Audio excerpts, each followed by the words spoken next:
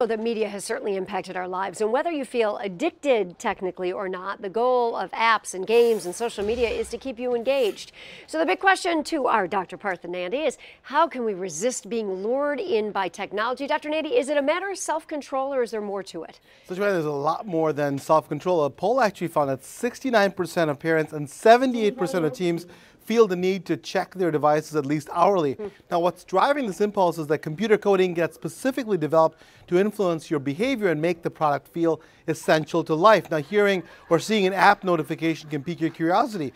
You feel compelled to check it out, and then your brain is rewarded when your content gets the almighty like or share.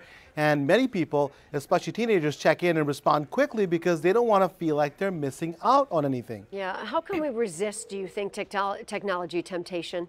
It's really tough, but the internet, is not going to disappear. So it's important that families create healthy digital lifestyles. So my prescriptions to resist device addiction. So first of all, turn off notifications while at work and school. That way you don't see any pings that trigger you to reach for your device. Number two, set a daily timer, allowing yourself a specific amount of screen time to check your apps and feeds. You'll be more focused and get more accomplished. Also, skip the free games and actually buy the paid versions. The free games offer in-app purchases really aim to keep you playing and buying even more often. Finally, I love this practice mindfulness. It'll help you address that always on feeling that lets you and pause long enough to decide if you really need to check your mobile device at all. You know, I think it's hard enough for adults as we deal with it, but is it actually dangerous, do you think, this addiction, especially for our teenagers? They can't ever seem to put the phones down. And Joan, we've talked about this before, but it's alarming that kids and teens can spend more than 7 hours a day on smartphones, TVs, computers, and other electronic devices.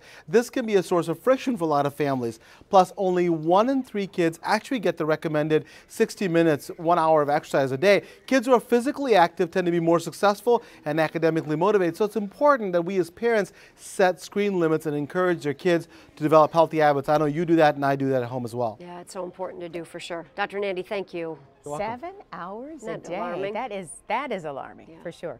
All right.